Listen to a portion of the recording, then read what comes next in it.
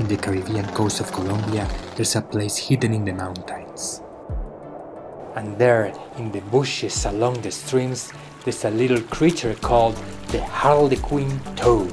This amazing animal can reach elevations of 16,000 feet. But there's a problem. In the 80s, these toads started disappearing. Most species have not been seen in decades. Few species have been reappearing in Colombia, Ecuador and Costa Rica, which give us some hope. Only one group of Harlequin toads have escaped these declines.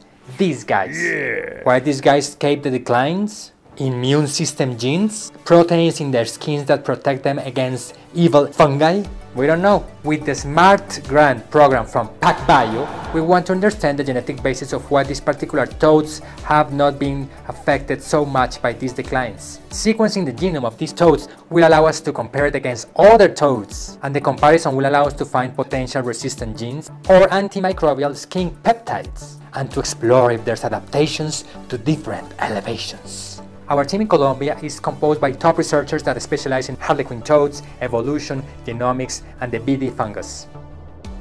Exploring the genome of these Harlequin toads may help us understand why they are surviving while others are on the brink of extinction.